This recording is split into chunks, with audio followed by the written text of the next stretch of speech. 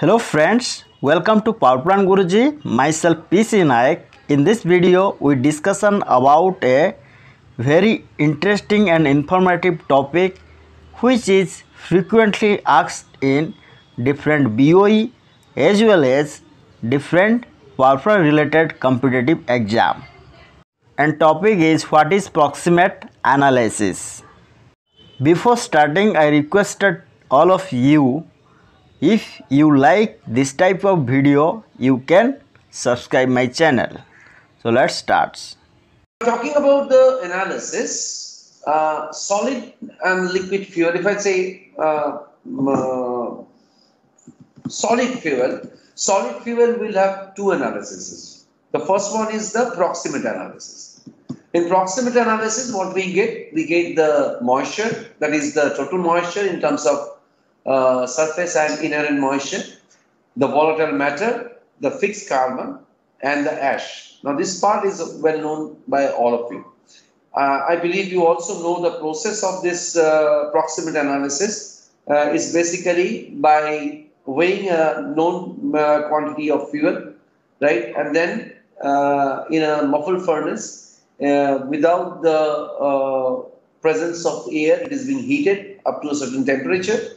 Up to 108 plus minus 2 temperature, when it is heated, the loss of weight contributes to the total moisture. Then it is heated without air, without oxygen, without air, up to a temperature of around 900 degrees centigrade. And the loss of weight contributes to the volatile matter. Then it is heated in presence of air and combustion takes place. Now, what remains is ash, and the loss of weight contributes to the fixed carbon component. Now, these analyses are also done in various bases. You might find certain terminologies like this. So there can be ARB, that is as received basis, which is basically the original coal which you get in your system, in your site, in your plant.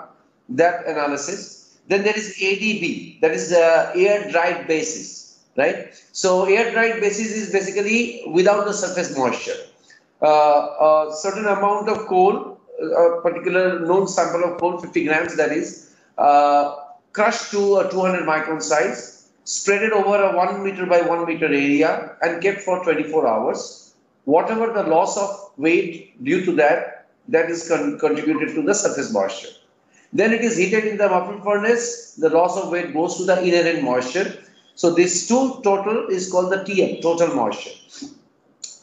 You have got the dry basis, where the total moisture is to be deducted from the whole mass, and then on the basis of that, the analysis can be given. And then there is dry ash-free basis, where the moisture as well as the ash is also removed and the analysis is considered on that. There are certain relationship between this.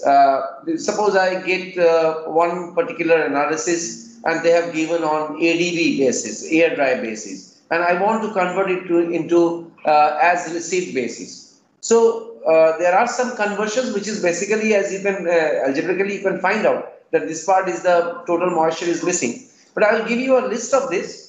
It's not very useful in BOE for that matter. BOE do not require this kind of thing. But in your practice, maybe sometimes you might need to, take into consideration. So you can just take a look at this. I'm not asking you to note it down. So if you are interested, you can take a snapshot and keep it with you.